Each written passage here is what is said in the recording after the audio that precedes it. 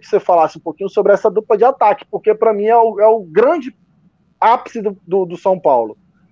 Um time que joga, que tem o Calleri como alvo principal, e eu acho incrível como o Luciano preenche muito bem o espaço que ele deixa em branco. Se a gente parar para ver o gol contra o América Mineiro, o Calleri puxa no primeiro pau, todo mundo olha pro Calleri. A fração de segundo que todo mundo olhou pro Calleri, o Luciano faz a meia volta no segundo pau.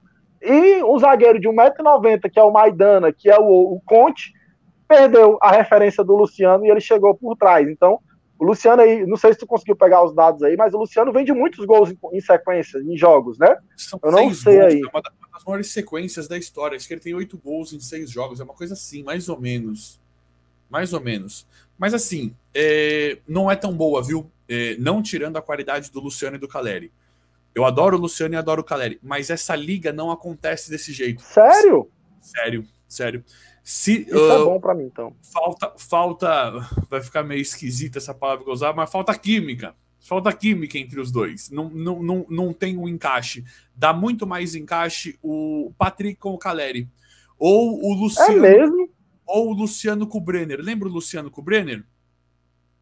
Lembra? Porque Sim. o Brenner ele não O é um Brenner que foi para MLS, né? Por Cincinnati. Isso, que jogou no Fluminense. Dava mais liga o Luciano com o Brenner e o Calleri com o Patrick, porque o Luciano ele é um pouquinho mais parecido com o Calleri, e aí não acontece dessa forma. O Patrick, ele é um cara de chegada, é um cara que está acostumado a jogar no meio campo, então o Calleri fica mais isolado. O Calleri ele é um jogador que ele precisa ficar mais sozinho, ele precisa do cruzamento para chegar cabeceando, ele precisa da chegada.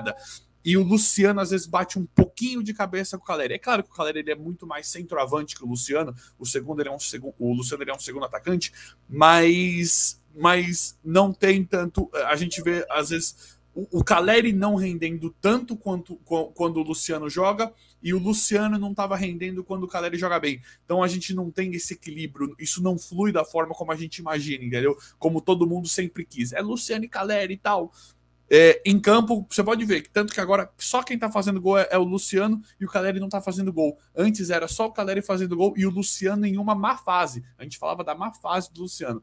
Então isso é um probleminha, espero que arrume, mas eles não. Eu acho que é uma questão de característica do jogador. Eu gosto dos dois, tá? Mas a característica parece que atrapalha eles um pouquinho, não deixa fluir tão bem. Mas é isso, o que você falou. Eu acho que vocês vão sofrer um pouquinho. Eu acho que o Rogério sabe desse meio de campo forte do Ceará. Eu acho que vocês talvez sofram um pouquinho nessa situação, do Rogério saber que fugir do meio de campo, da marcação do meio de campo de vocês. A jogada natural do Rogério é abrir para as pontas. Se o São Paulo conseguir tirar a atenção, fugir dessa carga pesada que vocês têm no meio de campo, eu acho que vocês podem sofrer um pouquinho pela tática C4-4-2.